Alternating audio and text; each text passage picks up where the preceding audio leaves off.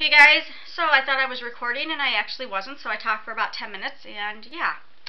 I hope you guys can see me better. I am in a different location now. I do have my light going and my overhead lights going and hopefully the light behind me, but I hope that light behind me isn't conflicting with any other lights. I'm going to go ahead and tell you my thoughts on Jenny Downham's new book, You Against Me. She is also the one that wrote Before I Die, which I still have sitting on my bookshelf, still needing to be read. I'm just going to read you the summary of this book and then get into a little bit about it and my thoughts on it. When 18-year-old Mikey's younger sister claims to have been raped and he seeks to avenge the crime, he meets Ellie, the sister of the accused, and befriends her, complicating the situation considerably for all of them, which is basically what this book is about. Now, Karen, who's Mikey's younger sister, is sexually assaulted, or we think is sexually assaulted by Tom, who is Ellie's older brother. And so, of course, Mikey wants to go after Tom. And the day that Tom is supposed to be let out on bail, Mikey goes over to his house. And Mikey's younger sister, Ellie, opens the door, and that's the first time that they meet. Ellie has no idea who Mikey is. Mikey doesn't even know Tom that has a younger sister, so now that he knows that, thoughts start going through his mind. And Mikey is thinking he'll befriend Ellie so he can get some information about Tom and go after Tom that way. So they're going to have a party, a welcome home party for Tom. Tom's not home yet, but they're having a party, for his day being let out on bail, and it's later that night, and Ellie invites Mikey back because Mikey pretends like he's one of Tom's friends. So Mikey does come back that night, and Tom doesn't recognize him. Tom doesn't know who he is, and Ellie and Mikey start to talk a little bit. And as Mikey's talking to Ellie, he realizes that this girl's kind of cool. So you have Karen, who says she was assaulted, and then you have Tom, who says he didn't assault her, and you have that whole case going on. But that's all taking a back seat to what's actually going on with Mikey and Ellie. This is a very complicated story, I think, because you would think families should stick together, and they should. And I believe Mikey's intentions of getting to know Ellie so he can get to Tom, I get that. I get anger can do things like that. Honestly, I don't think I'd have the patience for that. I just go after the guy. But that's what Mikey's planning on doing. That's his way he's going to get to Tom. And Ellie still has no idea that Mikey is Karen's brother. Now, she knows Karen because they go to school together, but she has no idea that they're related. And as the story goes, Mikey and Ellie get to know each other more and more. And one day, Ellie accidentally discovers who Mikey really is. And so Ellie decides she's going to plan a little bit something on her own. So there's a little bit of drama that goes on there. There's a lot of feelings in this book, a lot of emotion. There's a lot of confusion, I think. There's a lot of knowing what's right and what's wrong. What should you do and what shouldn't you do in certain situations. And it's very hard, because your head's telling you what you should do. Shoot, my sister was assaulted. I need to stand by her side. My brother is innocent. I need to stand by his side. Now, while this assault supposedly went on, it was only Tom, two of his friends, Karen, and her friend Stacy at Tom's house. Ellie was there, but Ellie wasn't hanging out with them, but she was there. Nobody knows what she saw, what she heard, or anything like that, because she says she was sleeping the whole time. She's got Tom's back. She can't believe that her brother would do anything like that. She doesn't even let it enter her mind.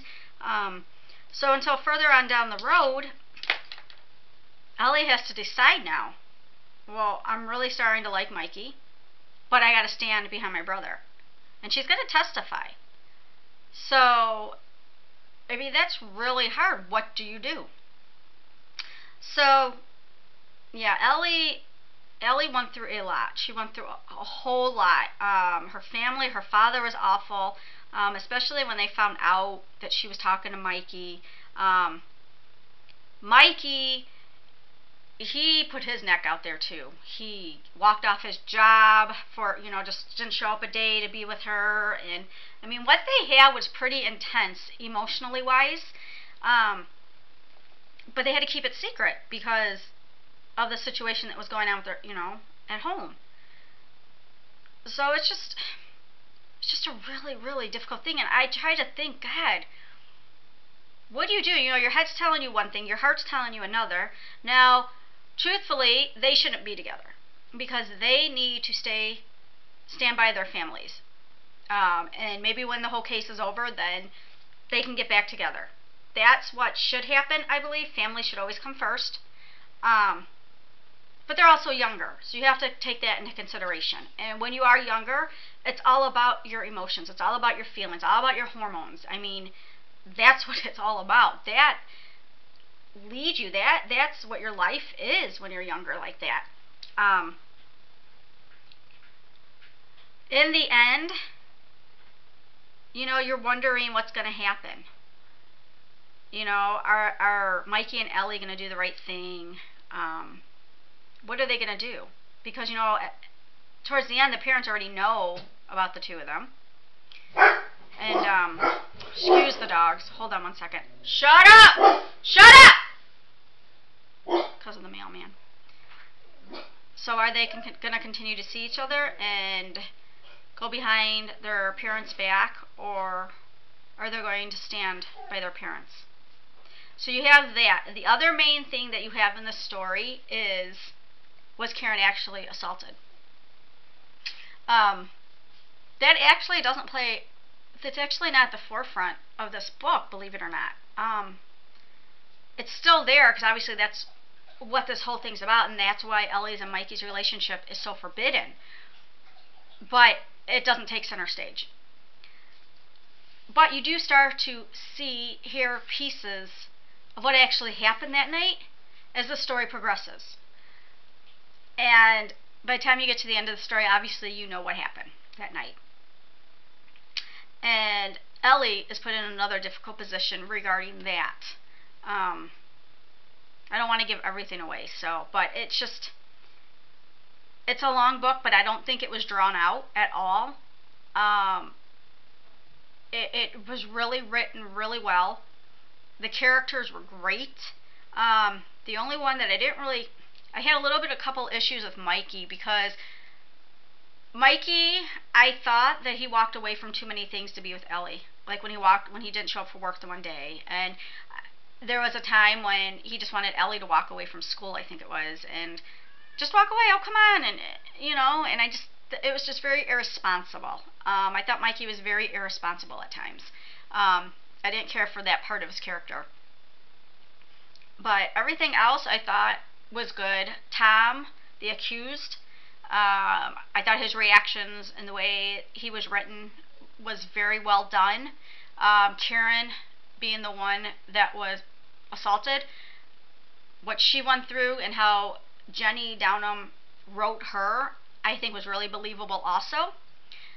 The mother, I mean, all these characters were definitely believable. And I don't think there was any part of the story that could have been left out. I think it all played a piece in this book, and it all led up to the conclusion at the end. So I definitely, it's not like I said, I don't think it's a fast read. It definitely doesn't have like a lot of drama, even though it is a very heavy subject. It's not drama at every turn, if that makes any sense. Yeah, I hope I didn't give away too much, and I hope you understood what I was trying to say. I really wanted to just sit down in front of this camera and just say all my thoughts on it, but I think I summarized a little more than I wanted to. I definitely would recommend reading this book if you can get into longer books. So yeah, I do. I definitely would recommend reading it. So, all right, I will talk to you guys later.